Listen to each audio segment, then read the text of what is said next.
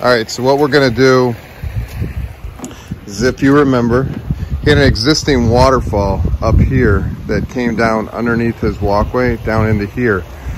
But because the pond level was so low before, we couldn't make a waterfall right in through here. So what we're gonna do is we're gonna do a water feature over here. So we're gonna do 2 spillway bowls and a patio bowl that disappear into a hidden basin. So that way, that will welcome his guests when they come in. And then this waterfall here is for him personally when he sits out on the deck or if he's in his office over here. So we're gonna get started. We're gonna lay this out, show you what it looks like, and then have fun going through this frozen ground.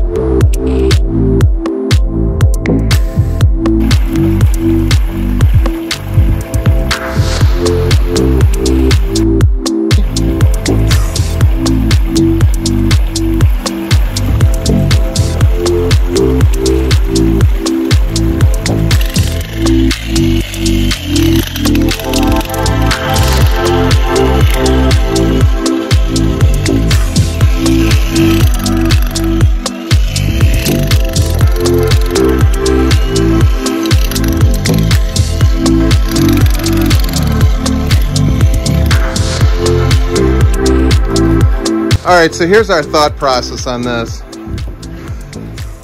We're gonna have an upper one here.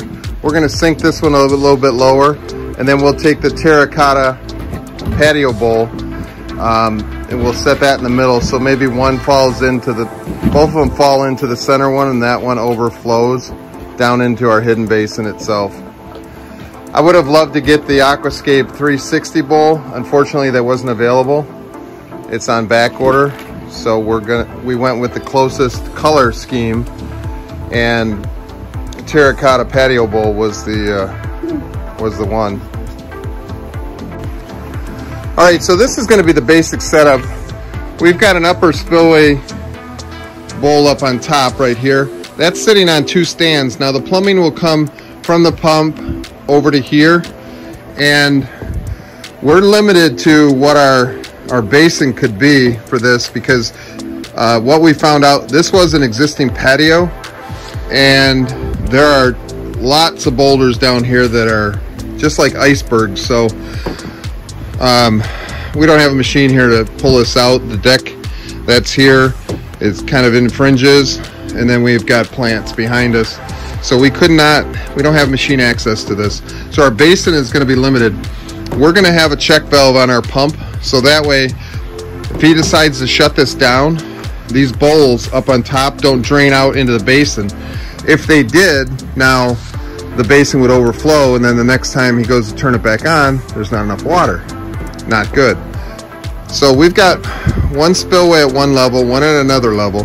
Now from the driveway you can see this, which is pretty cool. We'll have lights on it, lights inside it, again lights on it, lights inside it, and then the same thing for the bottom one. Now that small little notch that's right in front, we're going to open that up. So we're going to have a large spillway coming out of that. Now this will be a decorative gravel down in here, our pump vault down in the bottom. So we've got 1 aqua blocks coming this way. We've got 2 more aqua blocks coming this way. So we've got a total of 30, 60, 90, 96 gallons of water. Should be enough if he shuts it off, but that check valve is just going to give us that added insurance that these bowls will not drain out into the basin in case there's too much in the basin as it is. from filling it up or from rainwater coming in. So we're gonna head up to the supply store. We're gonna get our plumbing, and then we're gonna pick up a pump. We'll get this, oh, and lights. We gotta have lights and a check valve. And then we will we'll get this all set up, and then stay tuned. We'll get this up and running. Hachi, you gonna hold down the fort while we go up to the store? Yeah? Yeah? You gonna miss me? Hachi. Oh! Come on. Oh boy. Oh!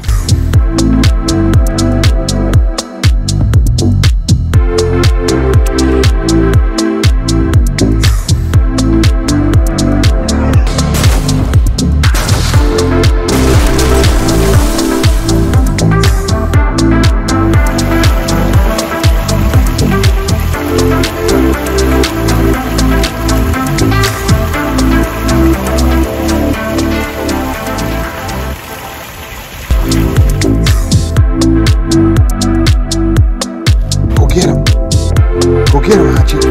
Go get him.